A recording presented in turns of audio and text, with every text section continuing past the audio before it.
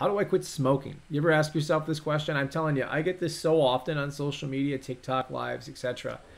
And I think on the surface, it's often interpreted as more a matter of, okay, well, what are the steps? What's the method? What do I need to do? But if you take a step back and you ask that same person, okay, well, like, what problem are you really trying to solve? Or what is it you're trying to learn more about? The answer usually manifests in some form of, how do I get rid of the need for a cigarette? And because the need for a cigarette is typically perceived as a chemical problem,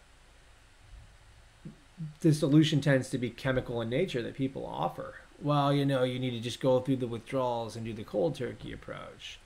No, no, no. Use NRT. That'll help ease the cravings, etc. Oh, you could go for a vape, right? And you can reduce the dosage that way. Well, you know, all these methods, they have their success rates, and you can look those up. They aren't particularly high, you know, especially if you measure success rates out a year later. They tend to really plummet. Doesn't mean, but for some people they work. Right? That's a good thing. That's very true. We want to be real about that. But what's fascinating about all of this is sometimes I'll ask that same person, okay, well, you ever feel like there's something sort of underneath the surface that's keeping you stuck smoking? Really doesn't have anything to do with a cigarette at all. And the overwhelming response that I get, and I've talked to thousands of smokers at this point, they'll go, yeah.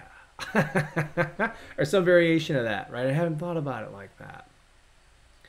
And so the way my clinic works is we like to address that issue, the thing underneath the surface. Here's an example, right?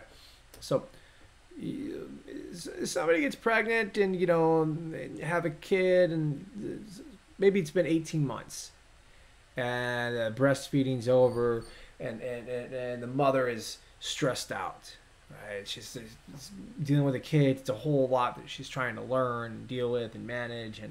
And our girlfriend says, hey, hon, you're stressed out. Here's a cigarette. And unbeknownst to the mother, she thinks, well, I beat this thing. You know, I haven't smoked in a year and a half or however long it's been since she found out she was pregnant. Also, one can't hurt, and it always used to relax me. The association's still there. She steps outside and has a smoke. Chemicals are out of her body. They've been for a long time at that point. She's back smoking like she used to within a couple weeks.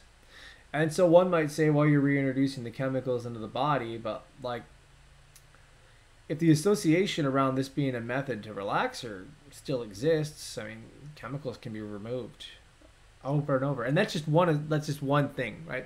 I mean, it might not even be a relaxing thing or an issue with relaxation. It could be something else entirely, but that's the presenting problem. This will help me relax. And the way my clinic works, it's really about the individual responding to the individual's needs. So we get in there and we do the work. We do the real work. And when we do the real work, the person knows they have control of this. And so that's sort of what my approach is. And if anybody's interested in that, you know, and you want to work with me one-on-one, of course, that's always an option. There's a link in my profile. It says Calendly. You click that, you book a call. It's great. We can connect that way. You know, if you have any questions, fire them away below. Right, I don't mind making more content around this. It's a fascinating subject. I just help a ton of people quit. So I can't wait to help you all out. Take care, folks.